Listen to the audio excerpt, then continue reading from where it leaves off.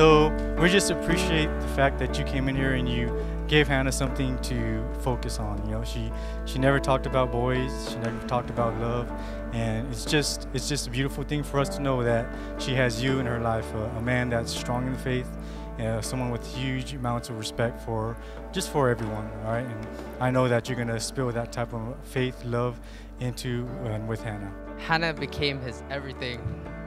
You don't know. Like, this guy was like, this guy. I pray you keep God in the center of your marriage, because when times get tough, and times will get tough, God will be your firm foundation. I wish you guys nothing but happiness, devotion, faith, and above all this, I wish you guys genuine love. Cheers and congratulations to the new Mr. and Mrs. Tippins. The biggest thing that I want you guys to remember, though, is love never fails. All right? So as long as you guys have love for each other, and you guys respect each other, you guys will be here old with gray hair at some point at this table talking to your little people. All right? So we love you guys. You know, we just hope you guys have a blessed marriage. And just thank you, everyone, for enjoying this moment with us.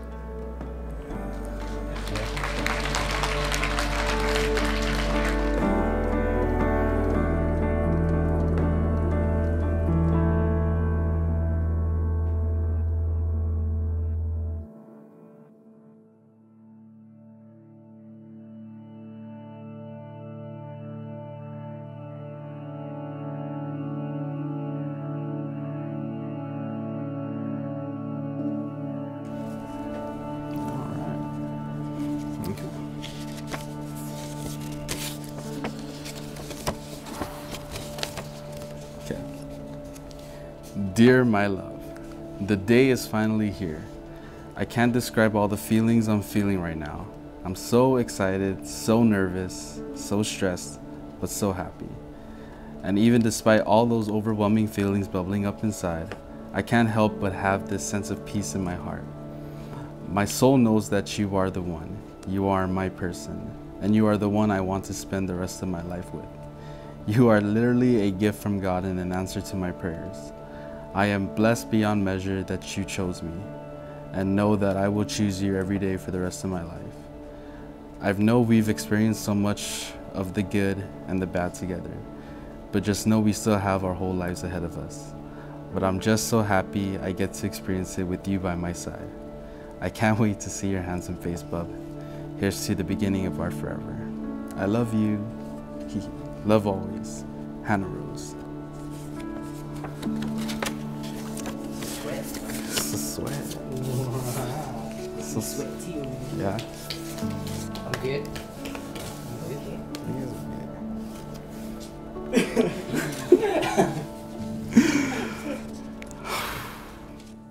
But then as I kept thinking about it, I'm like, even if I wore my best clown suit that I have in my closet, I would never be able to take away the attention from Hannah. Right? So she's my beautiful baby girl. Don't cry. You're gonna make me cry. And you know, Hannah is just such a sweet little girl, and just like her mommy, all right? And she's very strong inside, just like her daddy, until she starts crying, and then I'm gonna start crying, and then you'll see my soft side.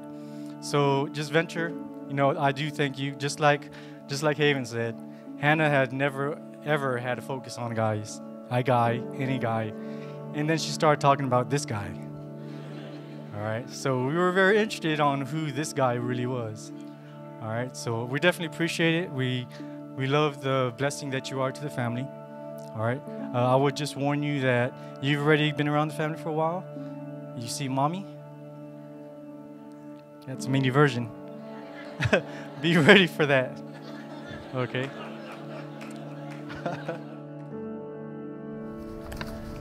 Dear Hannah, my love, I can't believe the day is finally here. Soon I'll be standing before you, and without a doubt in my mind, I know you'll look so beautiful because I don't need my sight to confirm that I already know. As I sit here and write, I can't help but think of how far we've come. From the cute girl that I'd admire from afar at work when I was too shy to approach you, to my best friend who I call my soulmate. I can't believe I get to hold your hand forever as your husband.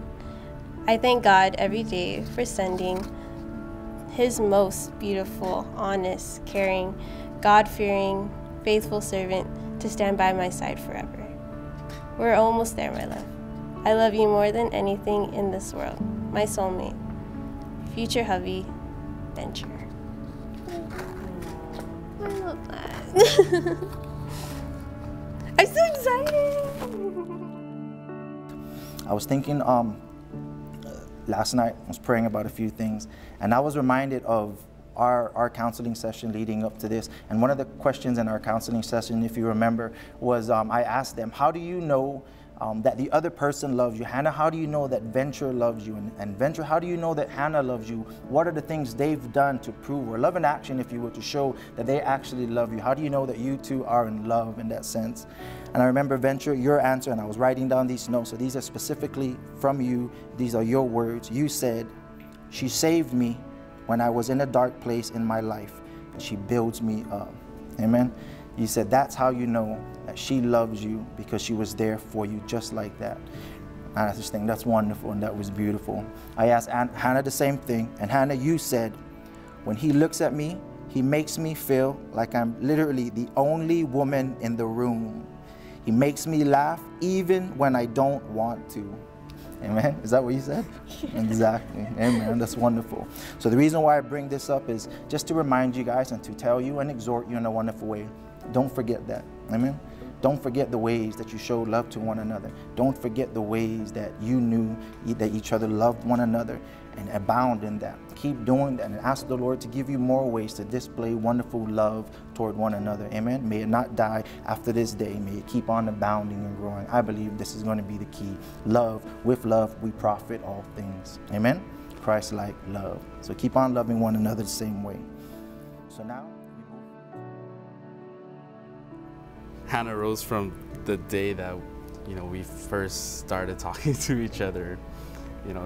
It's been quite a journey, from the highs and from the lows. There's been so much that we've gone through just the amount of time that we've known each other. But there's no doubt in my heart or in my mind that I want to be by your side forever, to look towards our futures together, to all the adventures that we're going to have and the adventures that we're going to go on to, and the new lives that we're going to live, and hopefully in the future a new life that we would bring into this world. And I promise, Mom, we'll name it after you. So, I promise to be the anchor through your storms, to always help keep you afloat. I promise to be that shoulder that you can always lean on, the shoulder that you can always cry on. I promise to be the punching bag that you need whenever you need to relieve some of the stresses in life. And I promise to love you for as long as I live, with every breath in my body, to the end of time. I love you. My love, one of the words that comes to my mind when I think of you is home. Growing up, I've always moved. I was always on the go. I lived in many different states, traveled to different countries, and met so many different people. But despite everything I've seen and the people I've met, I've never felt that true comfort or belonging. That was until I met you. My love, amidst everything that God has thrown my way, whether it be confusion or of uncertainty, or about the new seasons of my life, but you've given me clarity amongst the confusion, and you have assured me when I feel like I'm drowning in uncertainty. You've given me a best friend I can laugh with, a shoulder I can cry on, and arms to run to for safety. You've given me a home. You are my home. People always ask me when was the time I knew that you were the one I want to spend the rest of my life with. And I always say it was the first time you held my hand. You held it, and I swear to you, it felt like I found a piece of me that I've been looking for all my life. a peace that I've been longing for, that was right in front of me. In that little moment where you took my hand for a minute, that's when I knew I wanted to hold yours for the rest of my life. So thank you for taking my hand, because I'm never letting go. So Bonaventure Tippin, thank you for being my missing piece. Thank you for being my home. And today I promise I will do everything in my power to make you feel the exact same way for the rest of our lives. By the power vested in me by God, and in accordance with the laws of the island of Guam, it is indeed my pleasure to pronounce to you husband and wife. Amen. Venture, you may now kiss your bride.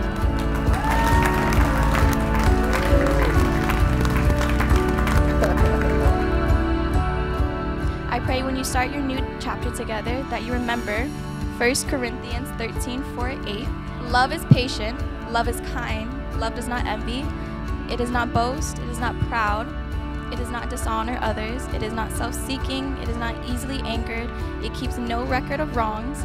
Love does not delight in evil but rejoices in truth. It always protects, always trusts, always hopes, and always preserves.